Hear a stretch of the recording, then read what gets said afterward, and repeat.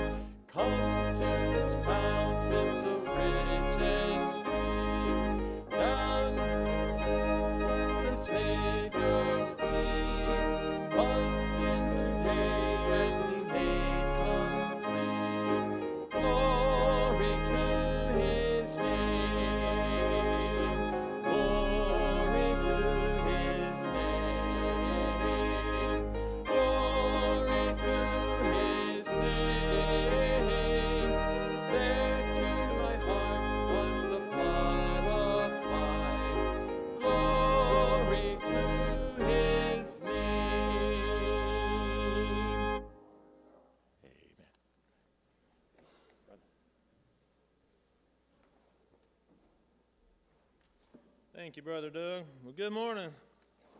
Good to see so many smiling faces this morning. Nice sunshiny Sunday morning. A few announcements as we get started. The skeet shoot was moved to May 8th because Saturday was a rainy day. No, we don't want to stand out there in the rain, do we? So Saturday, May 8th at 10 a.m. Is our rain date for that. So whoever signed up, please be there for that. There's still time to sign up, right? We can add more to the list. And then Sunday night worship services start at 6:30 p.m. We'll be continuing in the book of Acts tonight, chapter 1. So if you want to read up on that to be ahead of the game, that's tonight at 6:30. And then Sanctuary Choir is back, and rehearsals are on Wednesdays from 7:30 to 8:30 p.m. And I saw a pretty good little crowd in here Wednesday. 16. Wow, that's pretty good for the first meeting, right? Amen. So open to ages middle school and up. So if you're interested in being a part of that, what's the requirement, Doug? If they can speak, they can sing. If you can speak, you can sing. All right. You're in. All right. Then Wednesdays at 6:30 p.m. is our family night. It says church. So what? 6? Oh, that's right. I'm just reading the slide. It is 6 p.m. Sunday evening services are at 6:30. Wednesday nights at 6. Thank you, Dan. Church isn't something you go to. It's the family you belong to. Amen? That's right. And good food is part of that. Amen. And then The senior trip, the May senior trip, is May 4th at 9 a.m., heading to the Cotton Mill Exchange in Canton. Sounds like a fun trip. The cost is $12 for lunch. Be sure to sign up because there is limited seating on the buses. All right, and then it's not too late to sign up for the CLC Run for the Sun. I think it's pretty close. I think we might still be in the lead, but it's pretty close. We're no longer in the lead. Man, Anna's going to be working the table out here today after church. Everybody stop and sign up again. If you haven't signed up for the Run for the Sun and you would like to be a sponsor, if you would like to run in it or walk in it or sponsor, please do that. Anna will be working the sign-up table today. The race is Saturday, right? May 1st, Saturday, May 1st. So this is the last Sunday. We got to bring that trophy back home. It belongs here. It's going to be sad if it's not here. So, all right. If you have a graduating senior, high school or college, you can contact Heather and let her know about that, or you can tell me or Dan.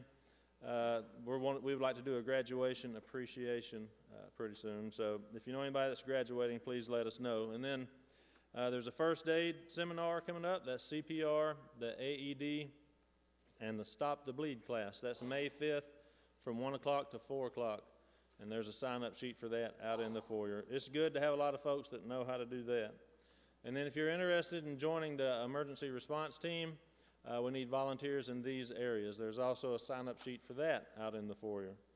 And then on Mother's Day, we're going to have a breakfast in between the morning Bible study and the worship service.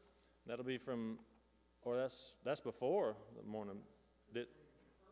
Between the early service and between the early service and the Bible study in the fellowship hall. So mothers, join us for that. That's May 9th. And men, we're going to need some men to serve too. So if you'd like to do that, that's May 9th between the early service and morning Bible study. Well, it's good to be with y'all. Looking forward to the message this morning.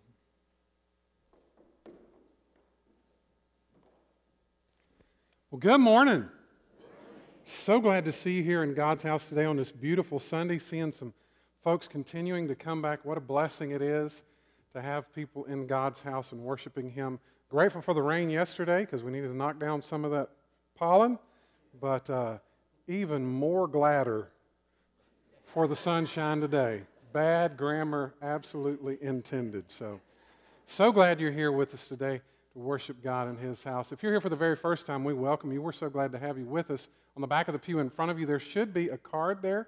You take it out, fill it out, and then later on your way out of the sanctuary, drop it in the offering plate at the door. We'd appreciate it very much, but we are glad to have you worshiping with us. We want to ask God to work in our hearts today. We don't ever want to come to church passively, sitting back and sort of almost in a posture of, well, God, if you can, bless me. Instead, we want to come into His presence expecting Him to bless us today and to minister to us and to meet us where our needs are. All of us come with different stuff. So we want to lay aside those things that might hinder us from worshiping Him today and hearing from His Word and ask Him to do a work in our hearts. Let's go to the Lord in prayer. Father, what a blessing it is to be in your house with your people. God, I thank you for this freedom that we still have. And if we've learned anything over the last year, Lord, we don't want to ever take this for granted. So God, help us to be always pursuing you, daily, individually, and then as we come together to worship you collectively, God, I pray that our hearts and minds would be focused upon you. Lord, anything that might hinder us from being present mentally right now, God, I pray that we lay those things aside and allow you to minister to us. When we sing, God, help us to focus our attention upon you and sing your praise. And then, Lord, as we hear from your word, may our hearts be open to receive what you want us to hear today. God, do your work in this place and in our lives. It's in your powerful and precious name we pray these things. Amen.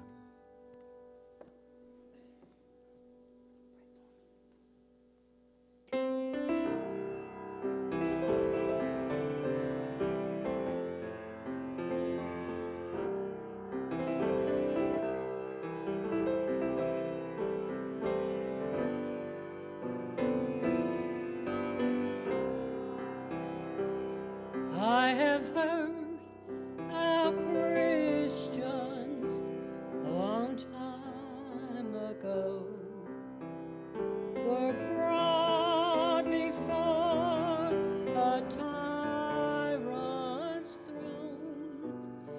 They were told that he would spare their lives if they would renounce the name of Christ.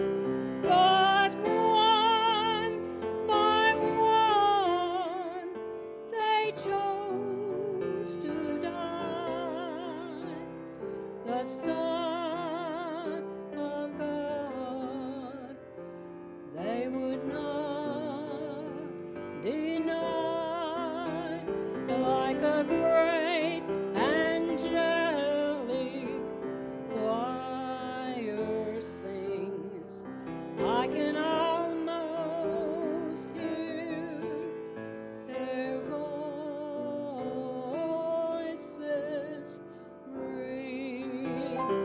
I pledge allegiance to the Lamb with all my strength, with all I am. I will seek to honor His commands. I pledge allegiance to the Lamb.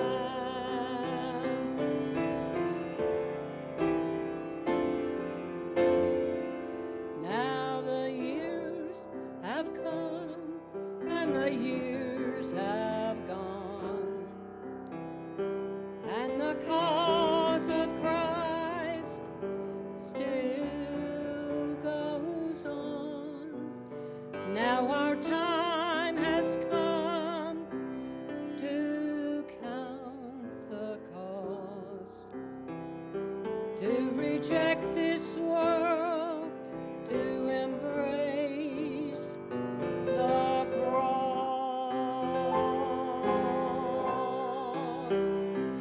And one by one, let us live our lives for the one who died to give us life, till the trumpet sounds on that final day.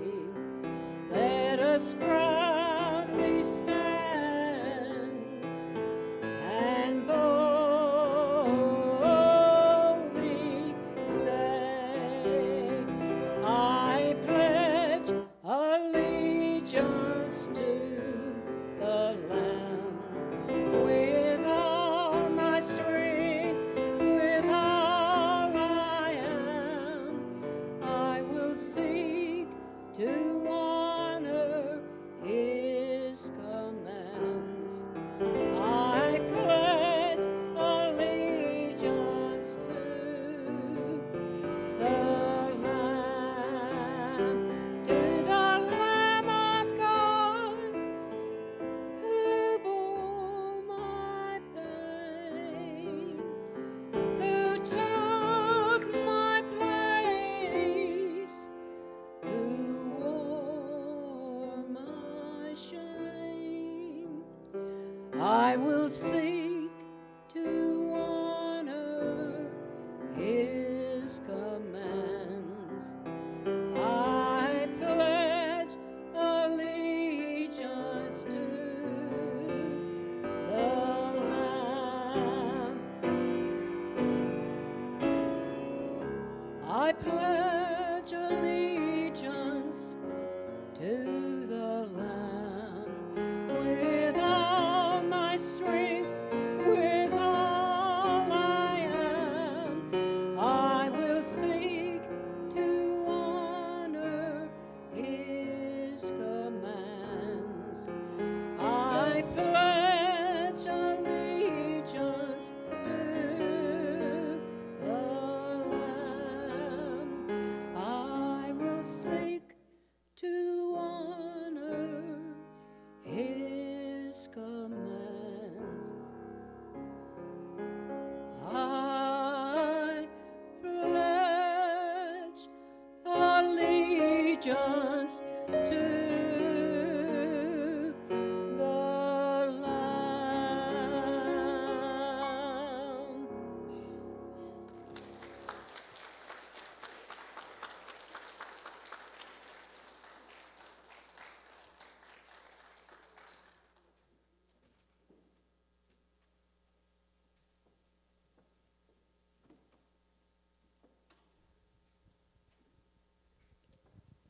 Amen. Thank you, Judy. I want to ask if we pledge allegiance as we stand and sing about our God. So, Chris Tomlin's song. Beautiful song. All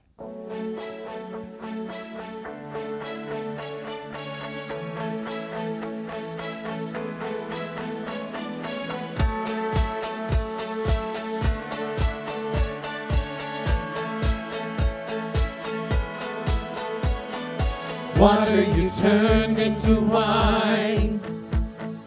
Open the eyes of the blind. There's no one like you. None like you. Into the darkness you shine. Out of the ashes we rise. There's no one like you. None like you. Our God is greater, our God is stronger. God, you are higher than any other. Our God is healer, awesome in power. Our God, oh, our God.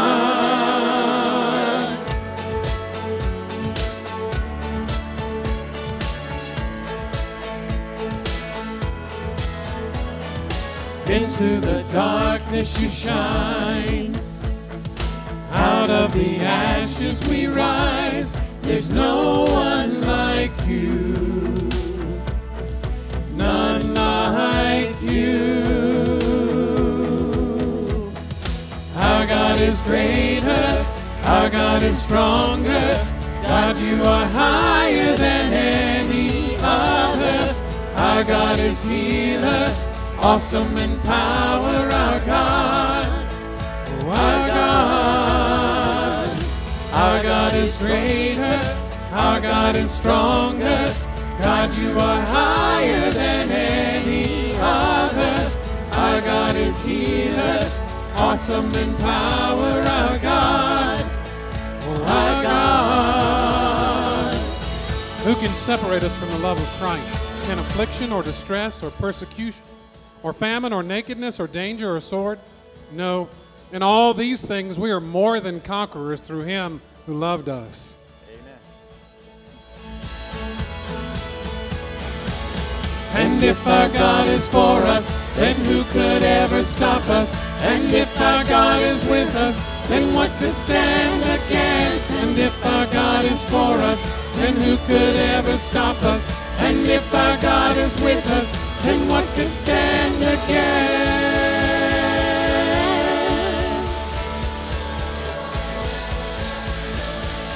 What could stand against?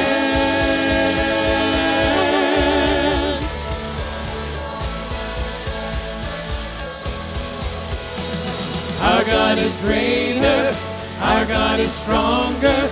God, you are higher than any other. Our God is healer, awesome in power. Our God, oh, our God. For I am persuaded that neither death nor life, nor angels, nor rulers, nor things present, nor things to come, nor powers, nor height, nor depth, nor any other created thing will be able to separate us from the love of God that is in Christ Jesus our Lord. And if our God is for us, then who could ever stop us? And if our God is with us, then what could stand against? And if our God is for us, then who could ever stop us? And if our God is with us, then what could stand against?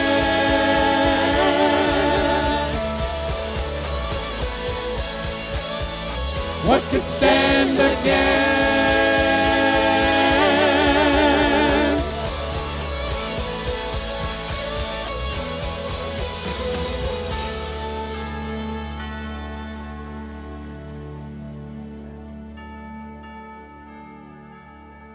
That's powerful scripture from Romans chapter 8. And this next song we want to sing is based on Psalm 23 about surely goodness and mercy shall follow us all the days of our lives, the goodness of the Lord.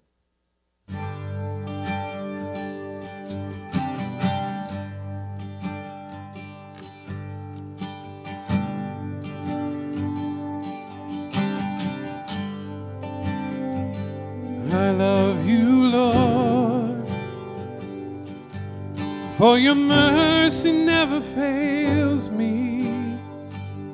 All my days I've been held in your hands. From the moment that I wake up until I lay my head, oh, I will sing of the goodness of God.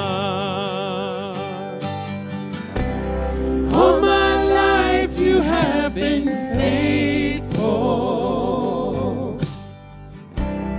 All my life you have been so, so good. With every breath that I am able, oh, I will sing of the goodness of God. I love your voice.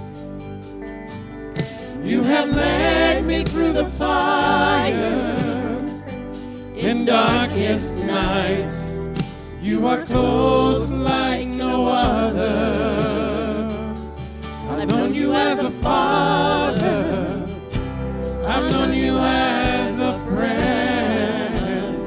And I have lived in the goodness of God. All my life you have been faithful. All my life you have been so, so good. With every breath that I am able, oh, I will sing of the goodness of God. Your goodness is running after, it's running after me. Your goodness is running after, it's running after me. With my life laid down, I'm surrendered now. I give you everything. Your goodness is running after, it's running after me. Your goodness is running after, it's running after me. Your goodness is running after, it's running after me. With my life laid down, I'm surrendered now. I give you everything. Your goodness is running after, it's running after me.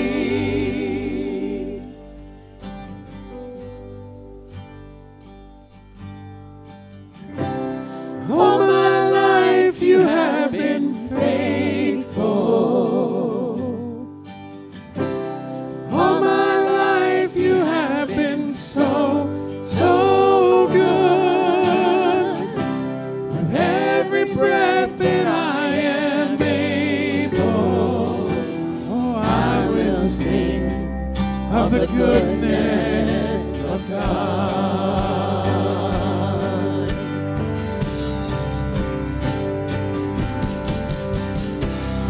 All my life you have been faithful.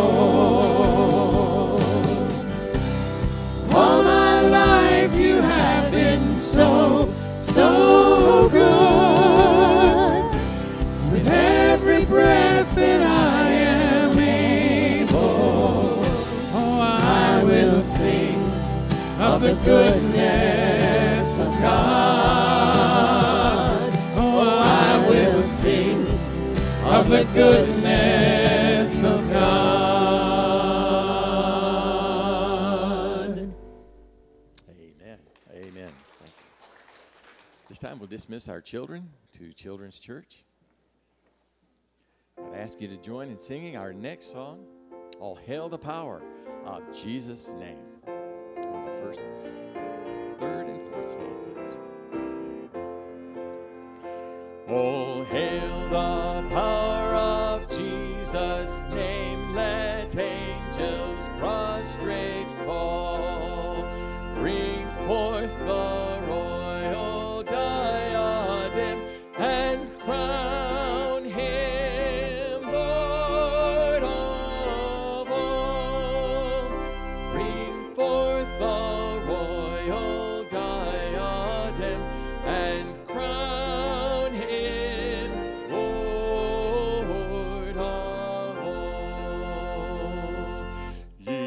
chosen seed of Israel's race, he ransomed from the fall.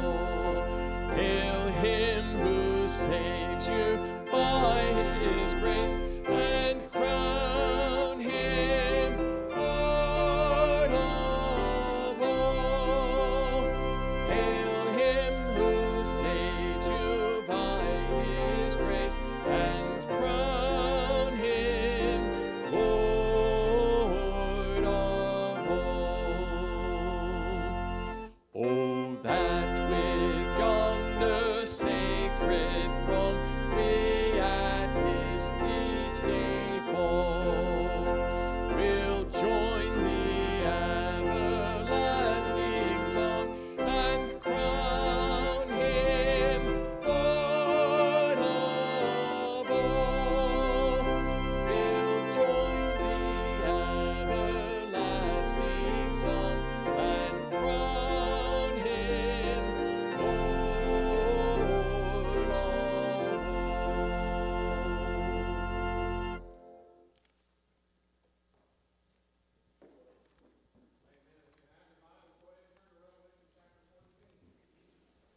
Revelation chapter 14, we're going to look at verses 6 through 13 in just a moment.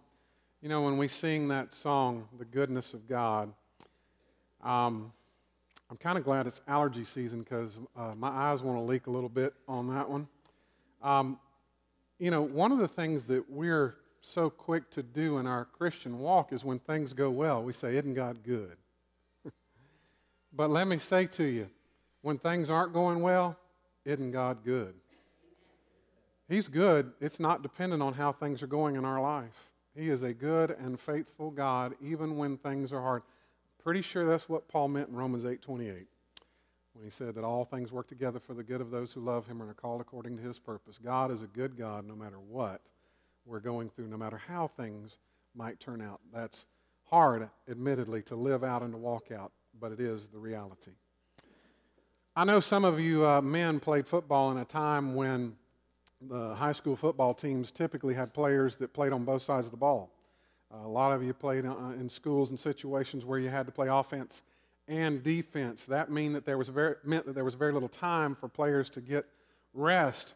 Nowadays, basically from AAA on up, you don't see too many players play both sides of the ball, but still some at AA and single A, you'll see some of the players at that level playing both sides of the ball, especially skilled players. If you have at the single A level, it won't be unusual to see a running back turn around on defense and be a linebacker. It won't be unusual to see a quarterback sometimes end up playing safety or corner on defense. So that's not unusual. I've told you before that I came here from a football town, Lincolnton, Georgia, and Larry Campbell was the head coach then. He's the all-time winningest in Georgia high school football history. 11 state titles, 31 region titles, all sorts of stuff, and football is huge there. A good friend of mine now is the head coach there, Lee Homskis, and football is still a big thing there, and it's not unusual for them to have that very scenario. A lot of their skilled players, they'll play both sides of the ball, and they'll play an entire game, and it's hard to get rest. One of the reasons you try to avoid that is because sometimes when we get fatigued and we don't get rest, we get sloppy. We don't focus. We end up with needless injuries. It happens on the ball field when people do that, or they are not as sharp as they would be. So that's why at the college level and pro level, you very seldom see somebody go both ways. There'll be occasional guys who might come in for a play on offense when they've been a defensive player. For those of you who remember Deion Sanders that played with the Falcons, he did that sort of thing.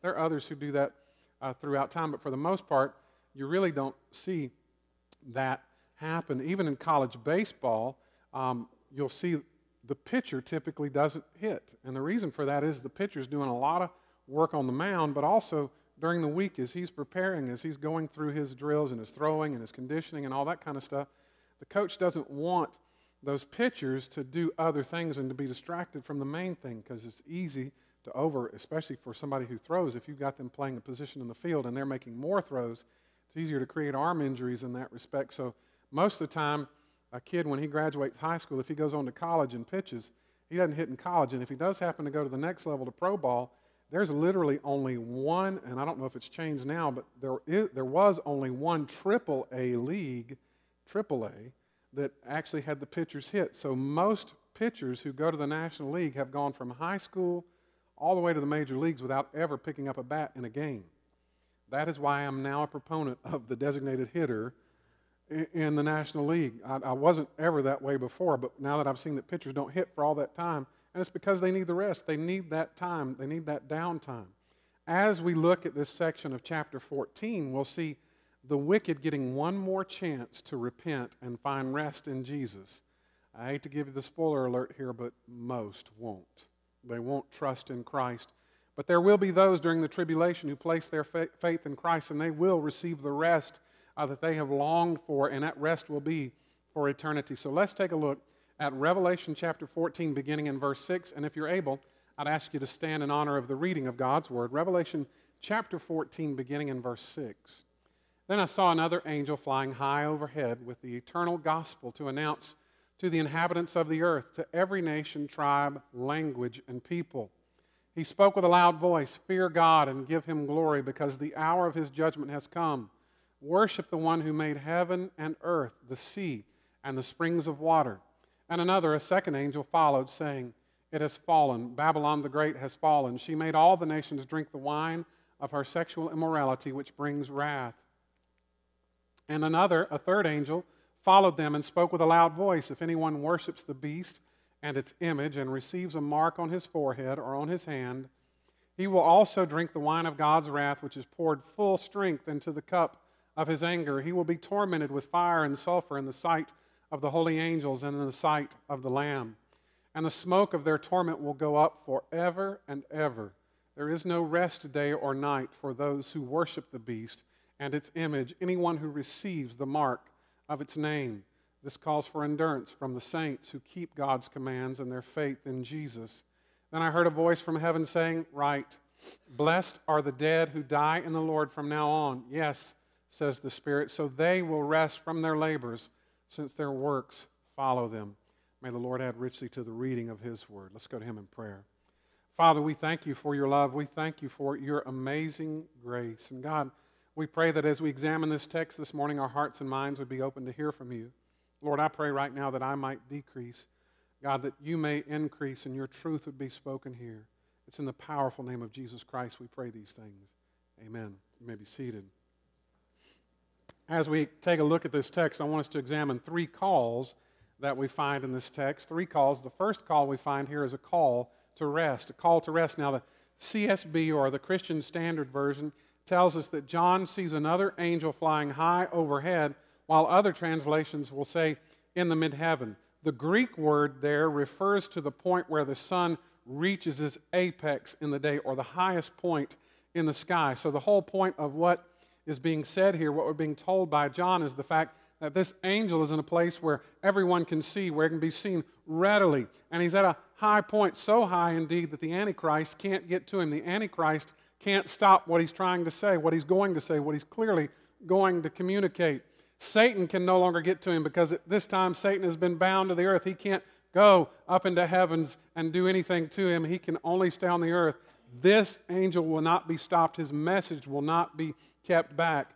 You know, nowadays there are a lot of messages out there, and I'm grateful for the fact that I have this button on my remote that's mute, this other button that's off, so whenever the media starts talking, I can mute it or cut it off. I don't have to listen to it, kind of like they would like to do to us as Christians when we proclaim the truth of God's Word. I don't have to listen to them.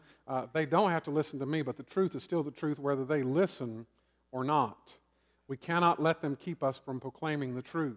In verse 7, we see the message of this angel: fear God and give Him glory, because the hour of His judgment has come. Worship the one who made heaven and earth, the sea, and the springs of water. Folks, I hope you see here toward the end of the tribulation, as this is all coming to a head, God is proclaiming the good news one more time. Do we not see the mercy and grace of God in that?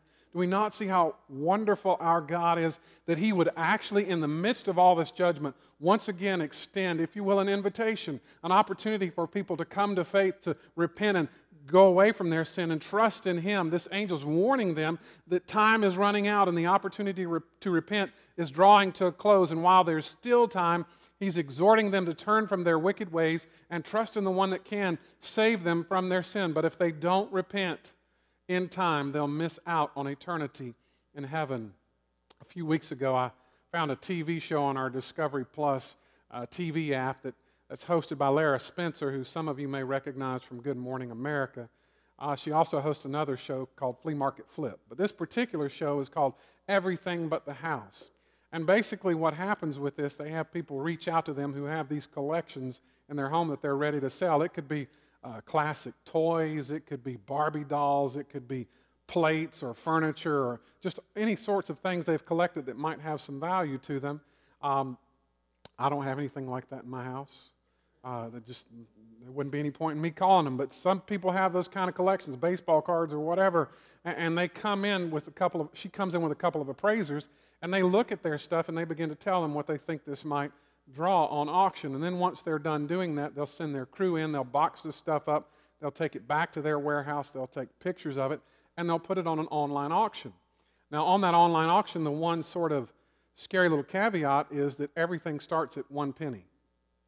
Everything that you put on there, somebody can bid 1 penny on it, start the auction, and if nobody else bids on it, they can get it for a penny. Now, they've never shown any. I've only seen about 3 shows of it, so they've never shown any that only went for a penny. But they put these items up, and people begin to bid on these items. Now, later in the show, they come back and they sit down together in this room, and they present it as though they're watching the end of this live auction taking place. It's my suspicion, skepticism on my part, but it's my suspicion that they're not actually watching it live. They take the ones that had a bunch of excitement toward the end, and they pull those together through the miracle of editing, and then they watch those exciting bids as they come down to the last. And it's amazing how the last 30 or 45 seconds, you'll see some of these items literally jump hundreds, maybe even $1,000 or more in the last bids, because the people who really want them, they're jumping in at that last moment. They're trying to make sure they don't miss out on these items that they want. Every episode that I've seen thus far ends with the owners actually making more than they thought they could make in the beginning on that process. There have probably been some others, but they didn't show. I hadn't seen any of those yet. But anyway, too many people are playing this sort of game with God, hoping that they can wait till the last minute to put their bid in, if you will. They want to make that deathbed connection. You know, I want to live and have all this fun, but don't understand the reality that there is no life without Christ. You can have fun by the world standards, but it'll never meet up to the fullness of life in Christ. And the reality is we don't know when our last breath will be. We don't know when the last time we'll be on this earth. Life can literally be snuffed out in a moment. You can be healthy one day and gone the next. And we need to make sure that we take care of those things in our life and that we do all that we can to encourage those around us to place their faith in Christ. We need to tell them how they can have the greatest offer ever. There is nothing that you'll be able to give anybody for free that is more valuable than what you can give to somebody through Christ. The greatest thing we can ever do for anyone in this life is to point them to Jesus. Not our responsibility to save anybody, but we sure have a responsibility to share, to point them to Christ, to pray for them, to lift them up, to pray that God would do a work in their life. People need to know the reason that we have joy and hope. There's a conditional statement right there. We're supposed to have joy and hope. As followers of Christ, we should have joy and hope. And if we don't, we need to spend a little more time in our prayer closet asking God to give us that joy and hope so that others will see Him in us. But don't ever let it stop at your actions. You know, some people will say, well, you know, preacher, I'm a witness with my life. Well, that's great, but you need to be a witness with your mouth too. Our lives should be a witness. As a matter of fact, the way that I live ought to back up what I say. None of us are perfect at that. We need to be honest about that. None of us are perfect. But we should be living in such a way that others see Christ in us, that we have joy and hope because of what He's done in our lives. So the first call we see here is a call to rest. The second call we see here is a call to wrath. Now in verses 8 through 11, we have 2 more angels that make their way onto the scene. The second angel in verse 8 tells us that Babylon the Great has fallen. He even repeats it to place emphasis on the fact that it has fallen. This is not good news for the lost. This is judgment upon the lost.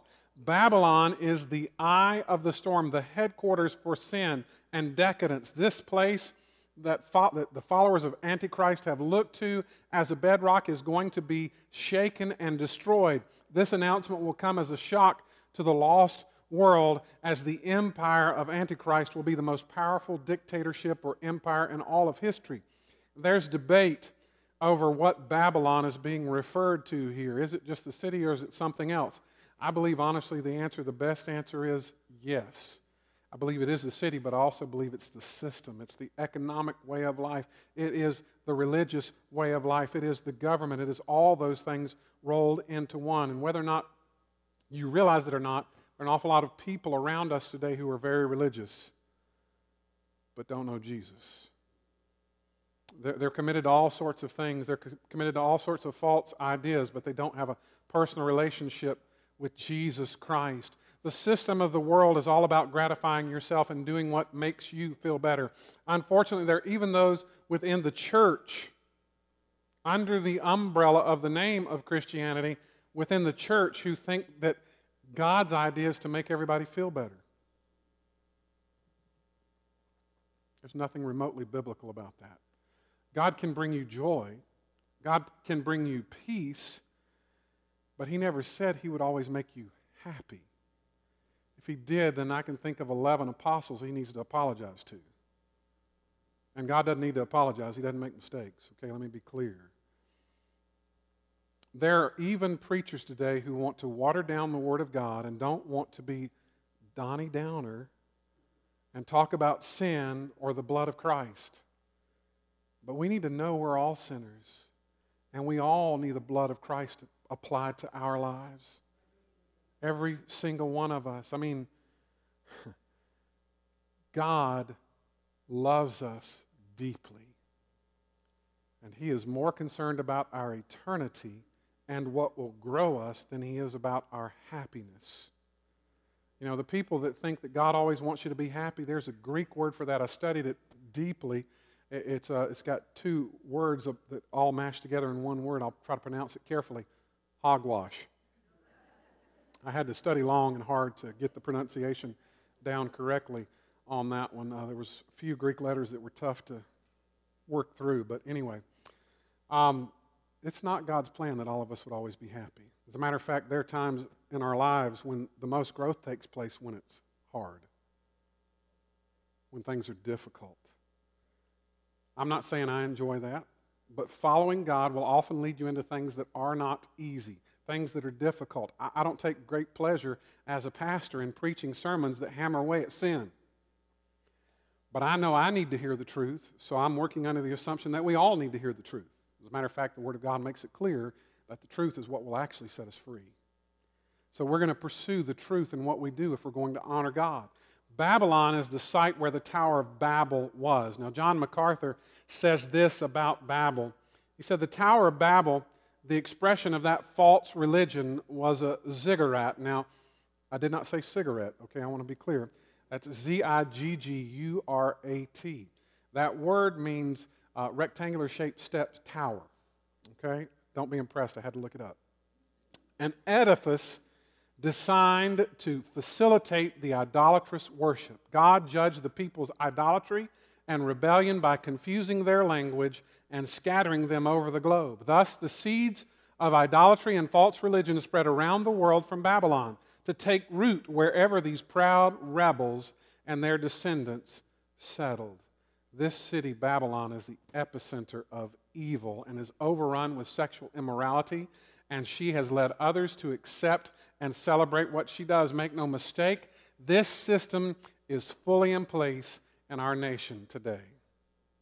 All sorts of perversion of God's design is being perpetuated and normalized in our culture. With time, the speed of acceptance is careening downhill, and things that would have been taboo and spoken of in hushed tones just 10 years ago are not only openly spoken of, but are celebrated and championed. Things like gender dysphoria are being embraced, and people who embrace it are calling those who claim it to that they're brave and saying that they're brave. I'm not suggesting that people don't struggle with gender dysphoria at all. But they need counseling and they need help to overcome it. They need the power of the Holy Spirit working in their lives to see themselves the way that God sees them and loves them and wants to restore them and renew them.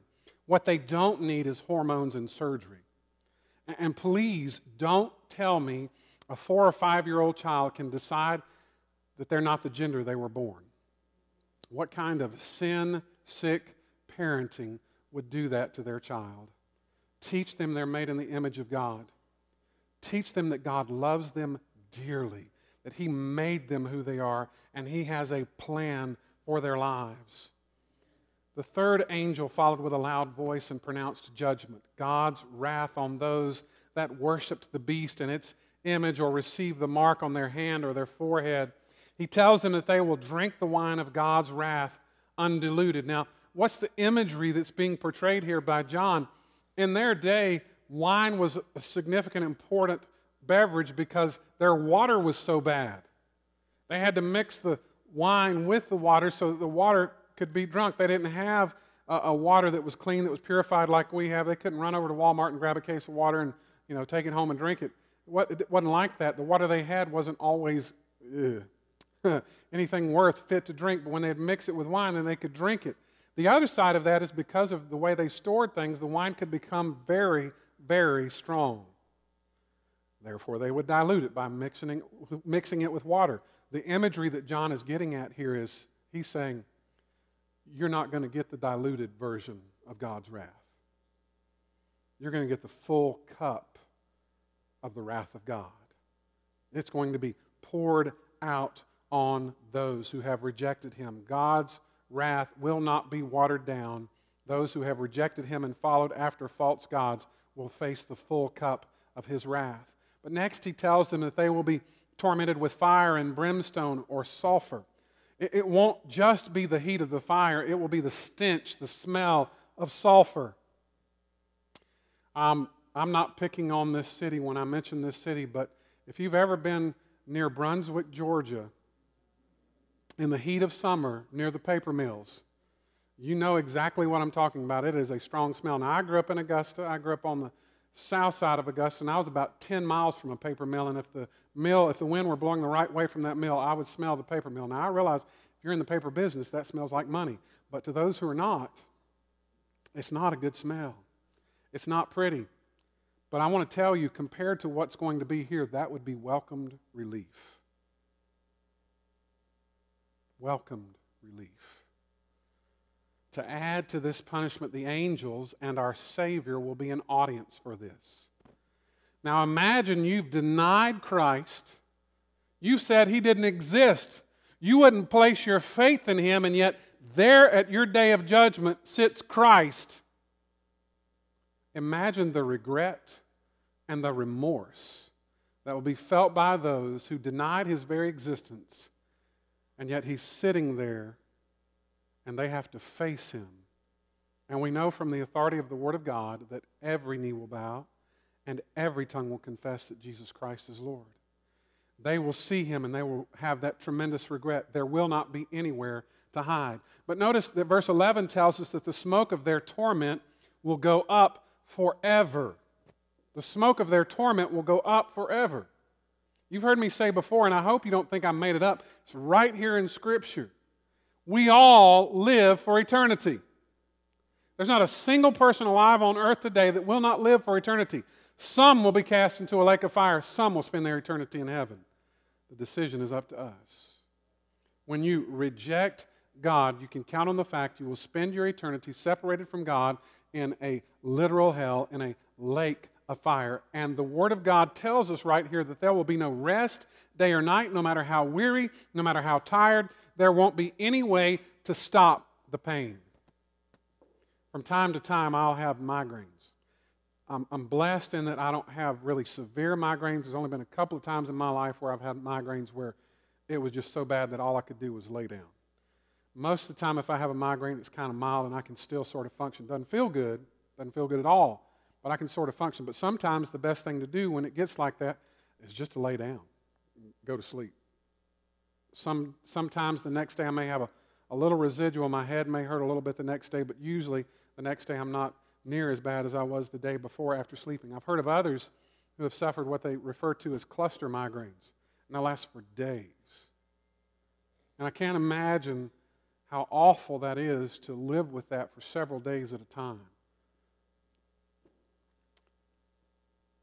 That will be a picnic compared to what's being described here.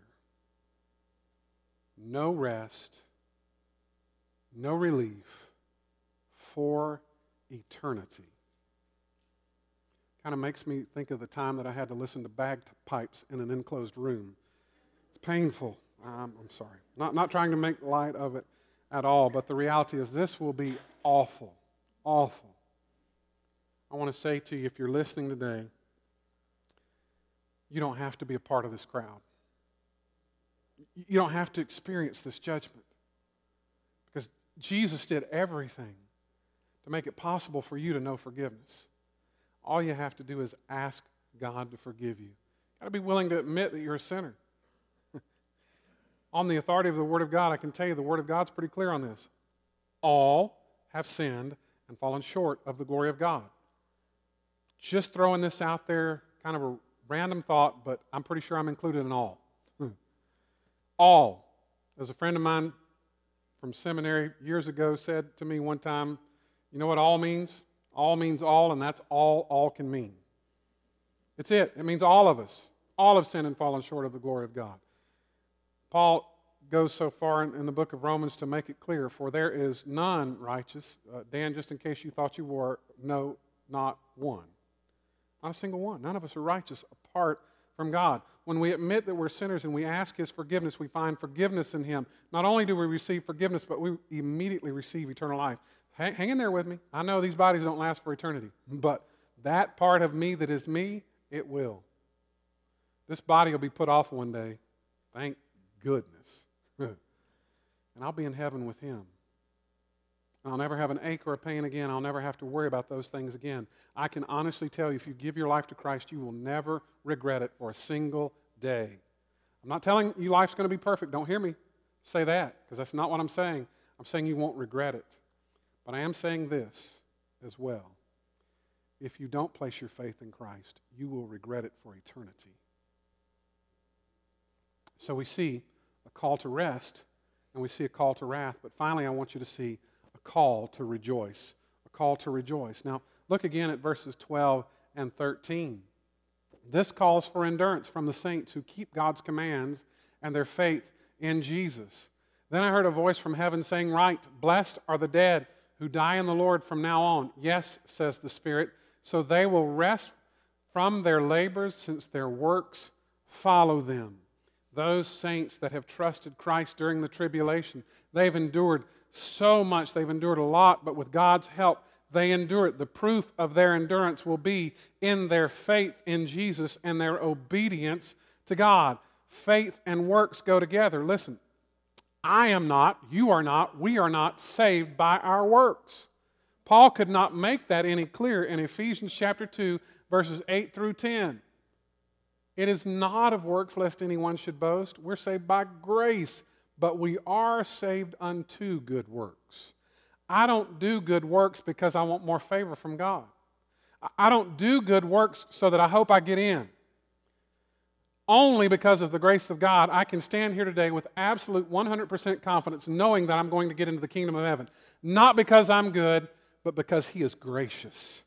And He paid the price for me. I have forgiveness in Him. I can count on that. I can depend on Him. But I know this. Because I love Him, because I appreciate what He's done for me, I do good works. I want to please Him. I want to honor Him. Let me confess, sometimes my motivation gets skewed. Sometimes I do good works for the wrong reason. Sometimes I want to please somebody or make somebody else happy, or, I'm human. If the Apostle Paul was human, I'm pretty sure I'm going to be human. If you read Romans 7, Paul talks all about that struggle with the flesh and trying to do what's right. I struggle there too. Sometimes I get in my flesh and I don't honor God in what I'm doing. God knows my heart, If I'm doing things from the wrong motivation, I've already got my blessing. That's what the Word of God says. It'll only be temporal. But if we do things from the right motivation, in the right heart, we're storing it up for eternity. And I praise God for that. But I want you to notice the result in verse 13. They're blessed that they die in the Lord, and they will rest from their labors, and their works will follow them. That is a place for rejoicing. That's what I was talking about when I said those things that we do from the right heart are stored up. Those things that we've sent ahead, that we've honored God with, God is putting those treasures aside for us. Life can be hard.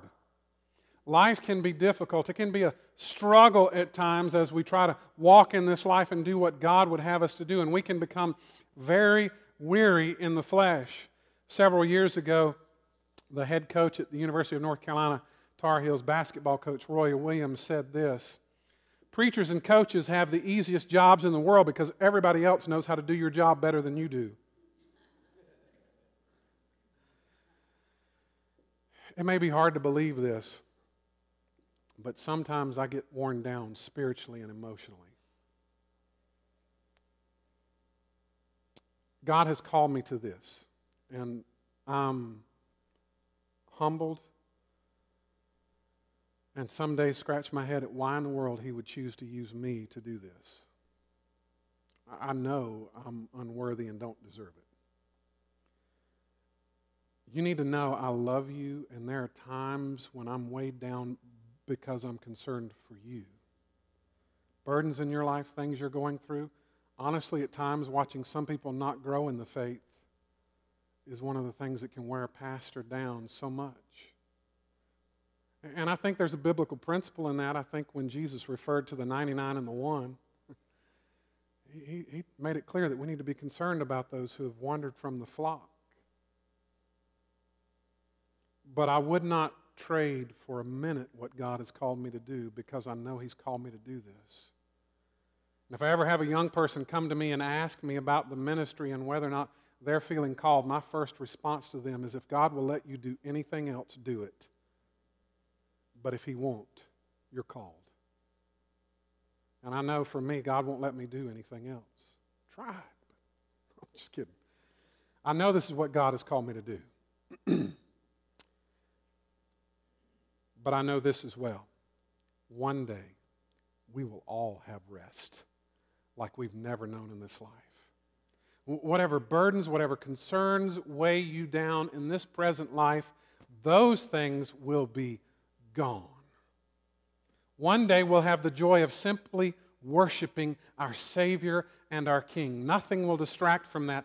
These bodies that we have now, we won't have to worry about that anymore. We'll be in God's presence. I pray for all of us, but I pray this specifically for myself, that I finish the course, that I finish this race well. I pray that my last days will be my best days. I pray that I run hard through the tape and never look back or give up on this fight. The last thing any of us need to do in the Christian life, I realize as we get older, we don't feel like we can do as much, but we need to continue doing what God allows us to do. As long as He gives us a breath in this body and the energy to do it, we need to do it all with everything we've got for His glory. When I stand before Him, I want to hear those words. Well done, my good and faithful servant. Not from pride,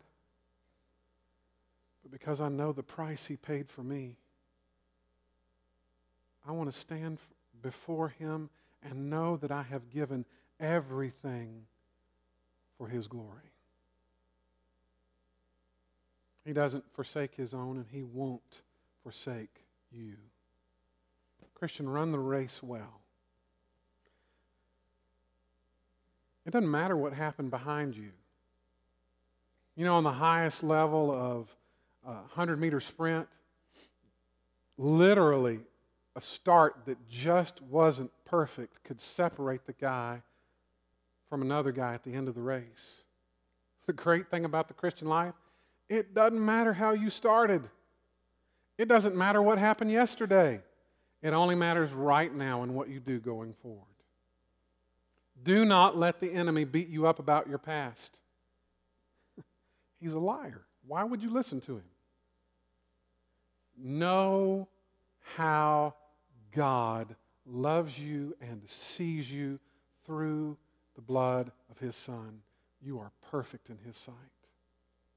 And He wants to continue to work in your life and do more through you in the days ahead than have ever been done in your life.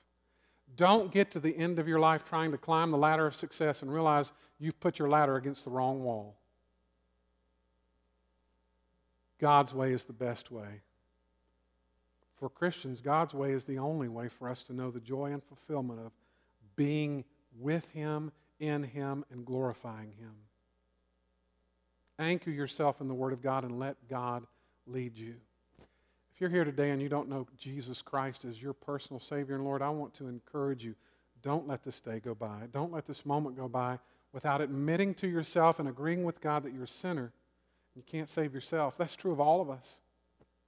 None of us can save ourselves. Christ did everything so that we wouldn't have to. If I have to pay the penalty for my death, I'm going to spend my eternity in the lake of fire.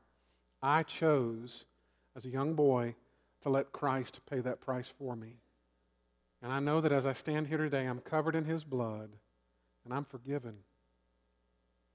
And He promises me in John 10:29 that what's in the Father's hand cannot be removed. I'm secure in Him, not because of me, because of Him. If you've never trusted Him, nail that down today. Place your faith in Him. Whatever burdens, concerns you may have today, lay those at God's feet today. I realize not everybody can come kneel at the altar, but maybe for some of you, maybe that's the step you need to take to really be able to let go of it. That might be the step you need to take. But whatever you do, let it go and trust it to Him. Let's go to the Lord in prayer. Father, we thank You for Your love, and we thank You for the amazing grace, even in the time of tribulation, God, that You will be showing for those who have yet to trust in You. But God, in the reminder of this, help us to be burdened for those that we know that don't know You. Help us to want to tell them about You, but no, Lord, to pray for them and to have an urgency, knowing that their time could come to an end at any time, that Your return could literally happen at any moment. And we don't want to see anyone we know and love go through this. So God, help us to be faithful in sharing with others how they can know You. God, for any here that don't know You, I pray that right now they'd ask Your forgiveness and trust in You. That today they'd know they're forgiven. That today they'd know they have eternal life in You. Lord, whatever burdens or concerns are represented here, I pray we'd have the wisdom to trust those to You right now as well.